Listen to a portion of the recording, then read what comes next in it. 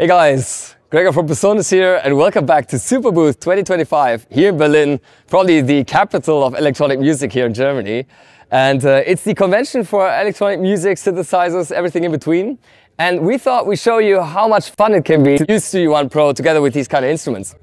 One example for that would be the launcher. So the launcher is our attempt of breaking the linearity of the timeline where we always have to go from left to right, because sometimes you start out writing music in a jam session style, right? You're not quite sure yet where each of the parts that you're recording is going to end up. And the great thing is now you don't have to, because it's very easy to compare the bass line that you had at the very start with the lead that you had 4 hours later without having to move that together to the timeline. It's as easy as just clicking play on one, play on the other, and they will just sync up. Let me show you how that works. So right here, I have a rough arrangement prepared, and I'm not quite sure if this is the order in which I want to have the song yet, but this is what it sounds like.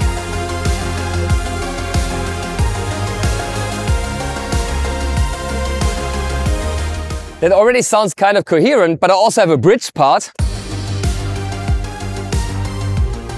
I have a verse part. And who knows, maybe the drums from the verse fit better with the rhythm of the final section. And the only way to find out is with a non-linear looping environment like the launcher provides. So the launcher, we can open that up by clicking here. And this is like a side-by-side view, which can also override the entire arrangement if you want to. And what I really love about it is that it's so simple to drag your song sections onto it. And just like that, you have basically copied your entire arrangement into a looping, non-linear arrangement. Now we have this arrow button here. This is extremely useful because it indicates from where each track is playing. For example, the drums, if you pay attention to the drums here, when I click the arrow so that it points to the left, these are no longer grayed out, so that indicates I'm playing from my regular timeline. But as soon as I toggle to the right, that means I'm playing from the launcher. And so now I could, for example, listen to the drums from the intro together with the bass from the bridge.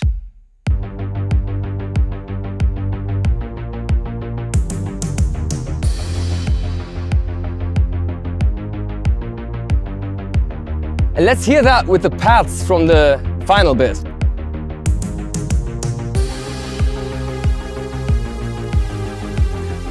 And suddenly I get a new counterpoint in the chords that I didn't have before. I think that's really, really beautiful. Let's try that with the leads.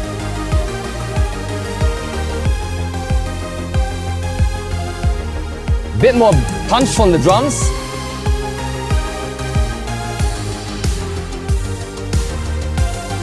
And this would make a really nice C part, I think, for the last chorus.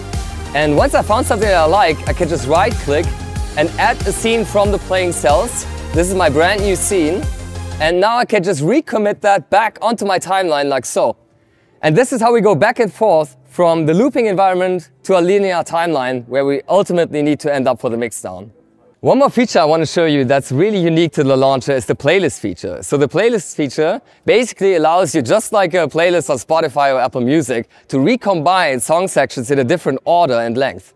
For example, what I can do here is I can say, let's do a radio edit of this song, where we start with the intro, just like we usually do, but then we skip the pre-verse, we go straight to the verse instead, and we can also enter a different loop amount here. So we can say play the verse or loop the verse twice before continuing, and then skip the bridge, skip the first chorus, go straight to the last chorus, do that twice, and then maybe do the final bit and the outro just like in the regular version.